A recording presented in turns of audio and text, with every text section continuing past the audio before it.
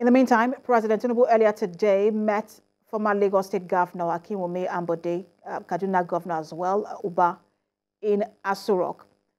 The meeting is coming after the president met with Mr. Ambode at the state reception organized for him by Lagos State Governor Babajide Sanwo-Olu on June the 29th. The perceived return of Mr. Ambode to the mainstream of Lagos politics reportedly began with Governor Sanwo-Olu's visit to his predecessor's home to celebrate his 60th birthday on June the 14th. There are indications that President Tinubu is considering Mr. Ambode for an appointment in his government, with this meeting believed to be an avenue to conclude discussions on it. The president also received in audience the Kaduna State Governor, Senator Uba Sani. In other news, the National Working Committee of the All Progressives Congress has refuted media reports quoting the national chairman of the party, Abdullahi Adamu, of saying that Governor Rotimi is incapacitated. The National Secretary of the party, Yola Omishore, who led some members of the committee to Ondo State, said the visit is to solidarize with the people of the state. Ayodeji Moradeyo reports. This is a solidarity visit by members of the National Working Committee of the All Progressives Congress, APC, to Ondo State. The visit by the committee, led by the APC National Secretary, Yola Omishore, came at a time many reports are coming out of the state about Governor Akinwunmi's ill health and alleged division within his cabinet. I forced state chairman at the party at the meeting secretariat. Omishore assured APC members in the state of the support of the party leadership. He refuted claims that the party is facing crisis in the state, saying APC under the leadership of President Bola Tinubu is solidly behind the people and government of Ondo State. Omishore condemned the way the statement made by the APC national chairman on Governor Akinwunmi's health was twisted by the media. We are together in this state, the state assembly, the state ESCO, the party, and all of you are working together as one team, which is a replica of stability and quietness in this state. So anybody falling sick shouldn't be an issue.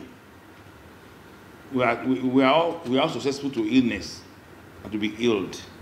And I made them realize that I spoke to the governor in the last 1 week, and he's getting better. I need to come back to work. The state acting governor, Lucky Ayedatiwa, said the state cabinet remains focused and united in the face of the rumor being peddled in certain quarters. Let us try to ignore some of these news from social media so that they are not true. We should try to dispel as much as we can some of these falsehood. But today we want to thank you once again on behalf of Mr. Governor for coming to solidarize with us. We all know that Mr. Governor is on medical. The state chairman of the APC, Ade Adetimehin, said the party remains an indivisible entity. The party and the government and the legislature, we are one family. Even in the absence of Mr. Governor, the acting governor can bear me out. We are together, we are united. We are working as one family. Top government officials, party chieftains, and members of the State House of Assembly attended the meeting. Ayodeji Moradeyo, TVC News, Akure. Over the years, Endo village in Nasarawa State is known for peace and friendliness to both strangers and locals. But the peaceful nature of that community is now being threatened, and this is because of a tussle over mining rights between two companies. For their safety, the community wants the Chinese companies to cease operations. Sifon Essien reports.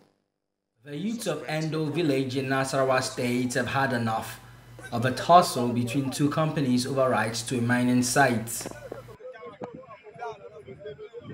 They are out to resist further operations by the companies owned by Chinese nationals until the rift between them is sorted out.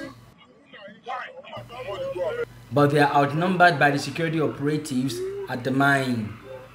Our camera is not allowed to come closer to the scene. The struggle is one the youths have vowed not to give up on. The agrarian community has lithium in commercial quantity. The soft silvery white alkali metal has several industrial applications. It can be used in the production of lithium batteries.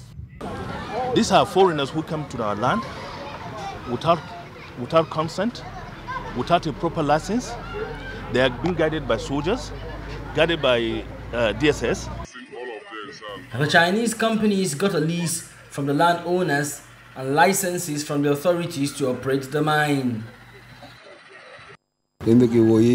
Last year, in July, we signed an agreement with one company to allow them to use our land for mining. But another company showed up and made us sign another agreement with them under duress. But we no longer want any of them on our land. Companies owned by Chinese nationals are extensively involved in mining across Nigeria. Both Wawan and Gafen leave it. The two of them leave the site because he's the one caused all this confusion. That's what Baba wants now, and all of us, that's what we want. On this day, an effort by the community to resolve the issue fails. Now, there are concerns things could get even worse. You don't have legal license, you don't have legal consent. Even if you purported to have a consent, that consent was defective. The rules for getting any consent, any license, you must have the consent of the community. Although the youths have resolved to get the companies to resolve their differences or stop mining operations, there are fears there could be a breakdown of law and order. Sifon Asien, TVC News, Nasarawa.